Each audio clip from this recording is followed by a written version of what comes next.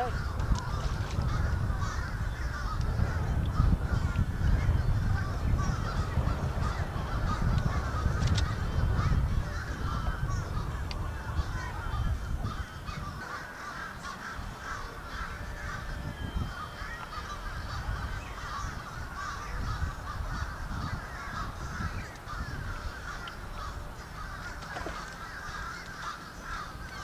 Monsters today.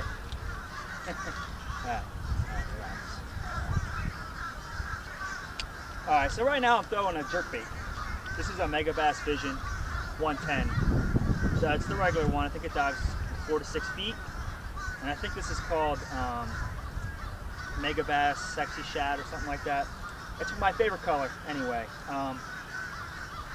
So it's late February. It's really warm for the time of year. It's about 75 probably right now at 12 o'clock. So I'll take this time to show you. A lot of people have a hard time throwing a jerkbait, but it's actually really not that hard. Once you get the concept down, it's very simple. And to be honest with you, even if you're fishing it wrong, a lot of times they'll still work. So I'm going to cast it out like that. First thing I usually do, especially this time of year, because I'm trying to get closer to the bottom, this is a suspending jerkbait. So I'm going to go ahead and I'm going to take one big swoop. And that's going to get me down probably about 4 feet, which is fine because as I twitch it, it'll probably go down a little bit more also. And when the water is cold like this, I find a lot of times it'll sink very slowly anyway, which is a good thing for this time of year anyway. So it's sitting here on a slack line. You never want the line tight while it's just sitting there, because what it does is it actually will pull it a little bit. You want it to sit slack. So when I twitch this, I don't want to really bend the rod. I only want it to move the bait just a slight bit, because what it's going to do when it goes to the water, it's just going to pull it and turn, and it's going to stop instantly, spin back around. So all I'm going to do is I'm going to give it 2 twitches. Some people like to do 3. So I'm going to twitch, and I'm going to let it sit. I hope you can see this in the camera. Here, I'll turn it a little bit.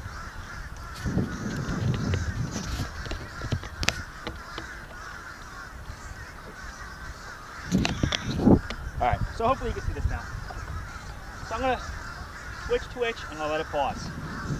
The other thing is, I'll never move the bait with the handle itself. So I have a slack line. You start on a slack line, and you always end on a slack line. So as you can see, I'm going to twitch, and it's ending on a slack line. That jerkbait's going to spin around. It's going to look the fish right in the face. So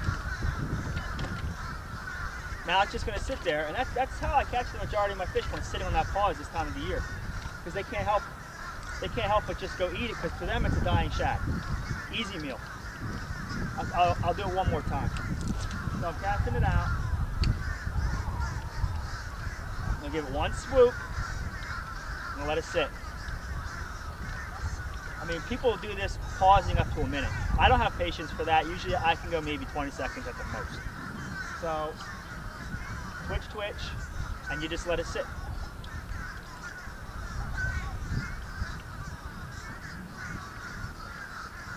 And that's it. Always end on a slack line, always start on a slack line. Causes that bait to just go, it's one solid hit. I'm going to give it a quick tap. Some people do this. That's not what you do. You don't want to be able to feel it pulling through the water as you twitch it. So it's one quick, solid tap. You literally are getting momentum up with the rod tip on a slack line, and it's hitting it and stopping. So I can go all the way back here, and I can go like this. And that's just fine. As long as it starts on a slack and ends on a slack. And the only thing I might adjust is, how hard I give it a tap or how long I let it pause.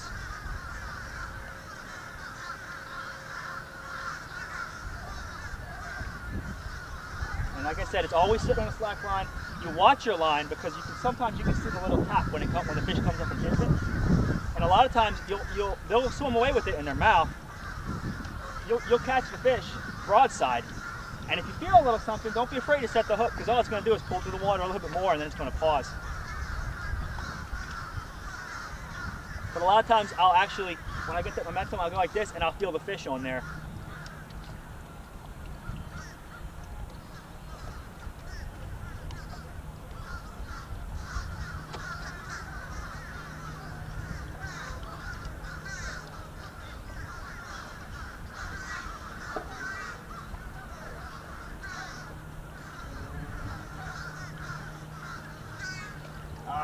this one, right here by the boat.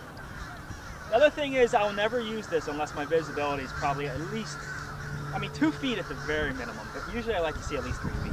I saw that fish 5 feet down, that's why I'm throwing this today. It really, I mean, the Mega Bass has a tungsten knocker on it, so it does a little bit, but it doesn't, it's more of a visual bait than anything else. They're not going to come you know, 10 feet away for this thing like they're going to do a spinner bait in dirty water. If they can see it, they'll come up far for it. Now the other thing is I had a follower right there and he wasn't going for it, so I'm going to go a little bit faster. Less pause, that way they have less time to think about it.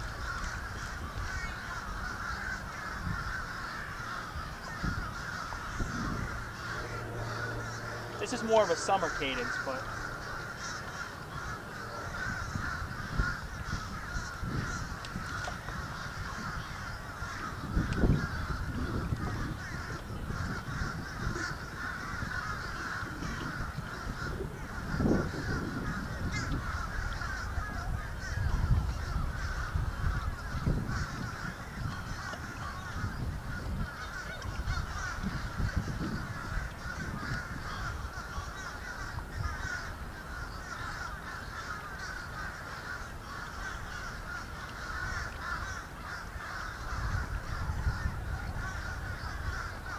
and even with the summer cadence, sometimes I'll let it sit just for a few more seconds at once, because if they are following it, when it stops for 5 or 6 seconds like that, they'll be like, okay, that's my opportunity, and they're going to hit it.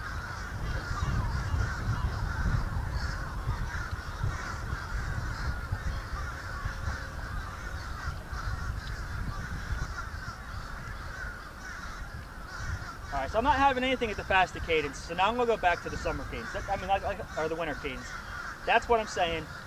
You try something and you just keep going through slower, slower, slower, faster until you figure out what it is. Because it won't. I could throw it like this all day through all the fish in the world, not catch anything. I could slow it down to 3 more seconds, a pause, and I could just load the boat all day. That's literally the difference. I mean, same thing you do with the spinner bait or anything else. You try different speeds.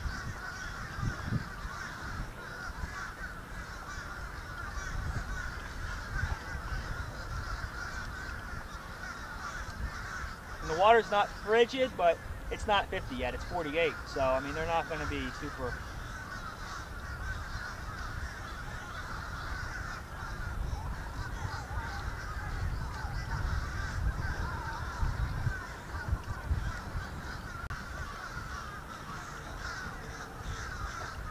There we go.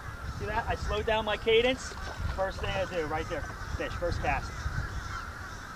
Probably the same one. I mean, these aren't monsters, but if you fish the Delaware River, you know you got to catch about 30 of these before you catch anything decent half the time. And I forgot to show you in the camera, but he had that thing broad center right in the center. This thing was sitting there in the water like this, and he just came up and swooped at it. I don't know how he thought he was going to fit that in his mouth, but I mean, beats me. They still eat them though. So I'll talk about equipment because it actually is important. Usually I fish these on all fluorocarbon. This year I just started using, this is the Ardent Gliss because it's real thin and it's real smooth. This is translucent. It's just white. I don't know why they call it translucent. I guess I don't know.